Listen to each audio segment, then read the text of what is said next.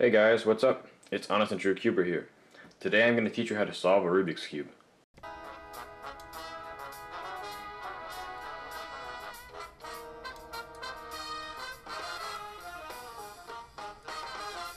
In this video, I'm going to teach you guys beginner's method.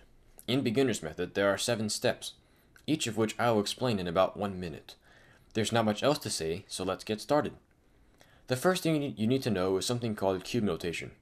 That's basically how someone else would tell you which faces to move in which direction, without saying, for example, the right face 90 degrees clockwise, which would take a really long time. In cube notation, we assign each of the 6 faces of a cube a letter. U for up, R for right, F for front, D for down, L for left, and B for back. In addition to that, each face can be moved one of 3 ways: clockwise, counterclockwise, or 180 degrees. The notation for a clockwise rotation is just the letter by itself. The notation for a counterclockwise rotation is the letter with an apostrophe. The notation for a 180-degree rotation is the letter followed by the number 2. For example, F would mean the front face clockwise. U apostrophe, or U-Prime as it's often read for simplicity, means the up face counterclockwise, and R2 would mean the right face 180 degrees. Finally, before we can start learning, you have to learn what we call the pieces on a cube. Pieces with only one sticker on them are called centers. Pieces with 2 stickers are called edges, and pieces with 3 stickers are called corners. Contrary to popular conception, the Rubik's Cube is not solved side by side. It is solved layer by layer. The first layer is solved in the first 2 steps. The second layer is solved in the 3rd step. And the 3rd layer is solved in 4 steps. Now let's start learning how to solve the cube. The first step in solving a cube using beginner's method is the white cross. When you're done with this step, the cube should look like this, with each edge with the white sticker on it in the correct position on the cube as shown. Now I'll show you how to make the cross. First, locate all of your edges with white stickers on them, like this. There should be 4 of them. Then turn the cube so that all the white stickers on those 4 edges are next to the white center. This step is very simple. You should be able to figure it out yourself. Here's an example solve of a cross just to give you an idea of how to put the pieces into the top face. For example, once you have found the 4 white edges, 1, 2, 3, and 4, you can begin to start turning them in, like this. For example, this one here you can turn it in just by a simple one move, like that. This one here, same thing, you can turn it in just like that. This one here, same thing, you can do this. This one, you technically could put it in with one move, however it would kick out this 3rd one here. So what you have to do is you have to turn this empty space over that spot that it will go, and turn it in so it doesn't kick out anything. And now you have all 4 of your cross edges in place. However, as you can see, these 2 pieces are not in the correct positions. They need to be switched. To do this, with any case, you have to turn one of the edges that need to be switched off the top face. Turn the other edge that needs to be switched over the spot that you just took it away from. Put this first one back up, kicking that second one out. Turn the top face back and pull this second one that needs to be switched back over. And as you can see, you have all 4 of your cross edges in the correct position. The second step is solving the first layer corners. At the end of this step, the cube should look like this, with all of the corners in the correct positions on the cube as shown. Now I'll show you how to put the corners in the right place. So first, find a corner that has a white sticker on it in the bottom layer with the white not on the bottom face, like this.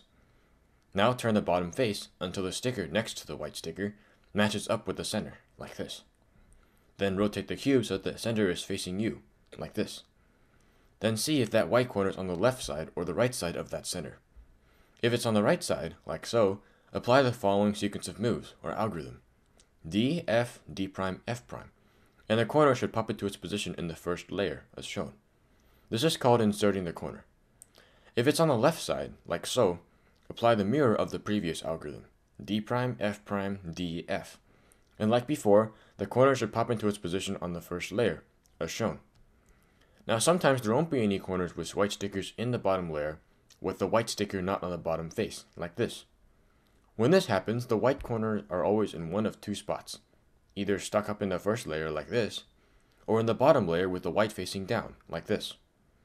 To deal with the first spot, put the target corner in the top right slot of the cube, as shown, and apply the first algorithm, D, F, D', F', until the white corner is in the bottom layer with the white sticker not on the bottom face, like this. To deal with the second spot, turn the bottom face until the white sticker on the bottom is directly underneath the spot on the top layer where a corner is not in the correct place, like this. Then you apply that same algorithm, D, F, D prime, F prime, until the white corner is in the bottom layer with the white sticker not on the bottom face, like this. Once you have dealt with these tricky cases, you can proceed to insert them the regular way. Do this for all 4 of these corners, as I am doing now, and at the end you will have all 4 of the first layer corners solved, like this. Now that we have solved the whole first layer, you can proceed to solving the second layer. For this, first turn the cube upside down so that the solved first layer is now on the bottom. To start, first look in the top face. Remember, the top face is not the side with the white now, it's the side with the yellow. Look in the top face for an edge that does not have a yellow sticker on it, like this one. Then, turn the top face until the sticker color on that edge that's facing you lines up with the center that matches its color, as shown. Now you have to determine whether it wants to go left or right. To do this, you look at the sticker facing up on that edge, which is orange. Now look at the orange center. It's on the right side, right? So the edge wants to go right. To put an edge that wants to go right into the correct position, or insert the edge, use the following algorithm. U, R, U prime, R prime, U prime, F prime, U, F. Here's an edge that wants to go left. To insert edges that want to go left, use the mirror of the previous algorithm. U prime, L prime, U, L, U, F, U prime, F prime. And the edge is now in its proper position. There is an annoying case for this step though, and that's when the edge is in its spot on the cube, but it's flipped, like this. Dealing with this is simple. You put the target edge on the right side, like this. And you apply the algorithm for inserting an edge that wants to go right, like I'm doing now, and the edge will be kicked out of the spot. Now you just put it back in the correct way, like this, like I'm doing now. Do this for all 4 of the edges, and you have completed the first 2 layers of the cube. Now we can move on to the last layer, which is divided into 4 steps. The first step is to solve the yellow cross. Now, unlike the white cross, the pieces of the yellow cross don't need to be in their correct position. There just needs to be a yellow cross on the top. When you're done with this step, the cube should look like this. There are 3 cases or positions the stickers can be in for this step: the dot, the L, and the line. The algorithm you need to learn is the one I'm performing now. F, R, U, R prime, U prime, F prime. When you have the dot, you hold the cube whichever way you want and perform the algorithm like I'm doing so now. When you do the algorithm on the dot, it will turn into an L. When you have an L, you hold the cube so that the 2 ends of the L are pointing up and left. Then you apply the algorithm. When you apply the algorithm on the L, it will turn into a line. When you have a line, you hold the cube so that the 2 ends of the line are facing left and right, and you apply the algorithm. And now you will have your yellow cross finished. The next step is to make the top face all yellow. For this, you'll need to learn another algorithm. There are a total of 7 cases for this step. However, they can be arranged into 3 groups based on the number of corners that don't have their yellow stickers facing up. 2 cases have no yellow corner stickers facing up. 2 cases have 1 yellow corner sticker facing up. And 3 cases have 2 yellow corner stickers facing up. The algorithm you need to learn is the following: R, U, R prime, U, R, U2, R prime. You also need to know what headlights are. Headlights are like this, where 2 stickers of the same color in the same layer are facing in the same direction. Now I will teach you how to deal with each group of cases. When there are no yellow corner stickers facing up, find the headlights and hold the cube so that they are on the left side. Then apply the algorithm, and you should get a case with 1 yellow corner sticker facing up. When there is 1 yellow corner sticker facing up, rotate the cube so that the yellow corner sticker facing up is in the bottom left of the top face, like this, and perform the algorithm. When there are 2 yellow corner stickers facing up, hold the cube so that there is a yellow sticker in the top left of the face that is facing you, like this, and perform the algorithm. You should now have a case with 1 yellow corner sticker facing up. In the end, your cube should look like this, with the top face all yellow, but the 3rd layer still not solved. To achieve this, you should never have to apply the algorithm I just taught you more than 3 times. If you find yourself applying the algorithm more times than that, I encourage you to re-watch this part of the video because you are doing something wrong. You're almost there. 6th step. This step switches the positions of the 4 last layer corners, so that they are in the correct positions in the cube. There's a special word for switching the positions of pieces on the cube. it's permuting. The sixth step permutes the corners. To start with this step, find headlights in third layer, like I am doing now, and hold the cube so that they are on your right side, like this.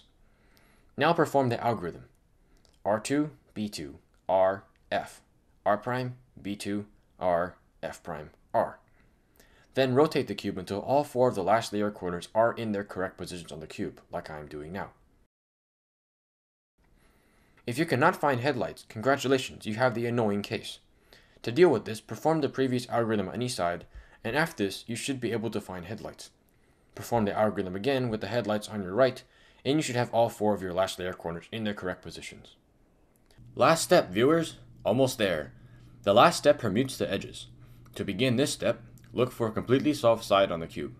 When you find it, put it in the back of the cube, like I am doing now, and perform the following algorithm, like this. R, U prime, R, U, R, U, R, U prime, R prime, U prime, R2. You will need to do the algorithm once or twice to solve the cube. Remember to always keep the solved side in the back. And you have learned to solve a Rubik's Cube. However, there are annoying cases for this step too. This is when you cannot find a completely solved side after you have finished step 6.